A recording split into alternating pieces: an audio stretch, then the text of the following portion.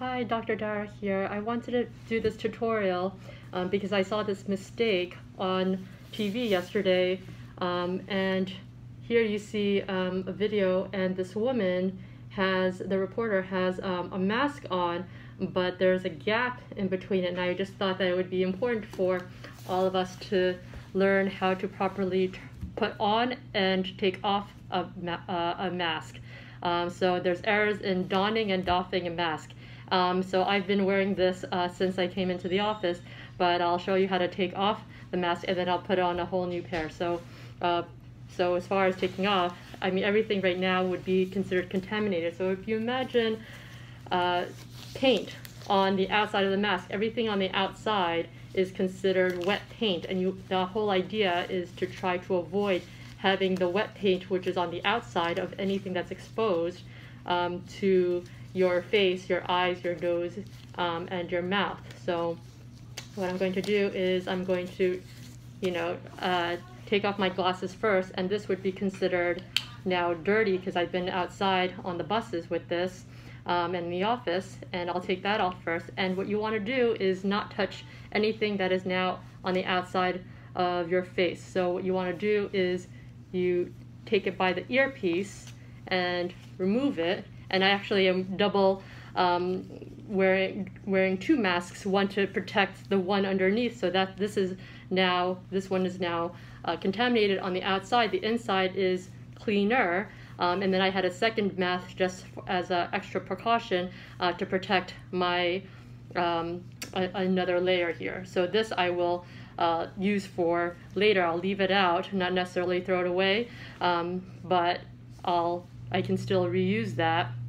And I'll take this one too. Again, go from the outside of the earpiece, because even though this is fairly clean because I covered it twice, I do want to still protect myself as best as possible. So I'll take this off and just put it over my head and use it that way, and then go from there.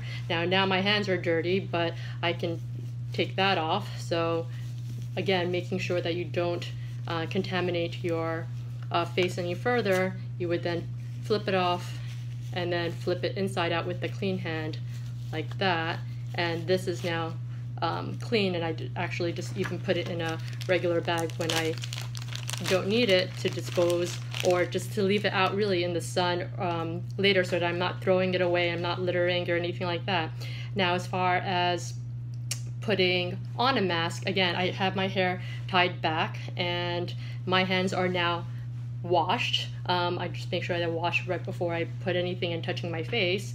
And if you're wearing this kind of mask, this is an N95, then you want to put it over the head like this and create that tight seal. Now you want to make sure that you're pressing up against this. With an N95 like this, you just want to make sure that there's nothing, it's airtight and you don't have any breathing. I see a lot of mistakes with people kind of putting it down here, and then they're putting it back on again, on and off and on and off. But again, if this is on the outside, that's going to be exposed, and now you've contaminated yourself. So again, once you put it on, keep it on, and it has to be over the nose until you're ready to take it off. Again, it's tight, but it's tight for a reason, and that's so that you're breathing through the mask and not over it.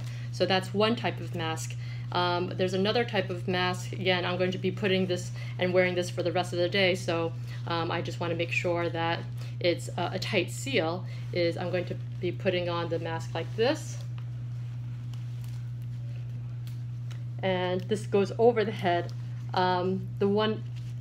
There are other ones that go around the ears like this, so you just have to make sure that you're putting on correctly. And what you want to do again is press against the nose as high as possible and not put it below the nose, and keep it on for the rest of the day. You want to make sure that you press against your face and have a tight seal here. Again, I'm double masking just because I have more exposure than most people as far as seeing patients, but I'm also trying to protect the one that I have underneath. And so again, I have this one, you're pressing up against the nose, around the face. This one goes around the ears like this. I don't have any jewelry or any earrings or anything like that on, and hard to see because I usually do this in front of a mirror, but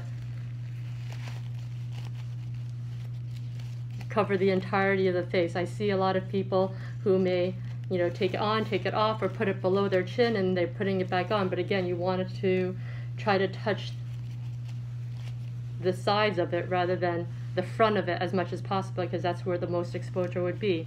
And then I usually use a different pair of glasses because I still have my my glasses that I had from before. And what you want to do, you put it on afterwards, and you want to make sure that the mask is underneath the frame, not on top. I'll see some people who have it half in and half out, but you want the mask as close to the face as possible and creating that tight seal there. So if you have an itch or anything like that, you know, some people I've seen, you know, use the inside of their shirt or use their elbow, but really taking any napkin, if I have to readjust anything, I can just take a napkin and just touch my face like this or whatever, and then throw that away and wash my hands. So hopefully that will be informative for those who are taking on and taking off masks, really indoors and outdoors, rather than throughout the day when you're outside, because every single time you take it off, you've now exposed your hands to your mask, and your mask then to your face, your eyes, nose, and mouth. So if there's any questions, then I guess I'm in New York City, but I think that'll be a good information for those who are wearing masks, as I would suggest everyone do, and be safe. All right, thanks.